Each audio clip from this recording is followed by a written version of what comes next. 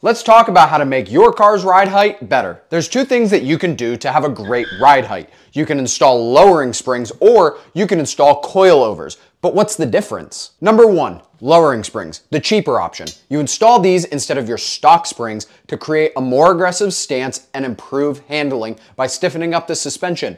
These are mainly for looks and comfortability. Now, number two is coilovers, and coilovers are the more expensive option because you replace your entire strut and spring assembly. These allow for you to adjust your ride height and dampening level, making them more performance focused. Now, upgrading either or is kind of up to you. And if you want to learn more, head over to our YouTube channel to watch a video that takes a deeper dive into lowering springs and coilovers.